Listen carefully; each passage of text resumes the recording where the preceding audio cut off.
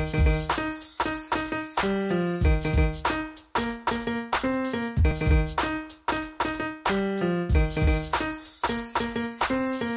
have All White and Express Yourself.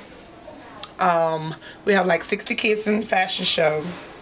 We have 18 acts with in the talent part. We have Beyonce. We're gonna have Smokey Robinson. We're gonna have the Temptations, Supremes, Michael Jackson, Emotion, and all those kids take on the real character. We have a lot of attitudes floating around here because the lead singer, we have a little girl that's 2. She's singing Tamela Mann, Take Me to the King, and don't want nobody else to sing that song but her.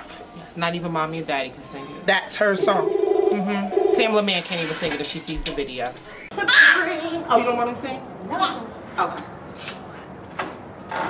Oh my God, I cried when to see a 2-year-old not only just get on stage and perform in front of a crowd of people with a camera flashing in her face, a video guy. She got on that stage, she sung her song, and she did great. Not only did she look beautiful, she sounded beautiful, and Laila, it just brought tears to my eyes. I would have to say that was probably like one of my favorite parts, other than Beyonce. That's my great job. But Laila, that's my baby. I'm actually gonna miss her.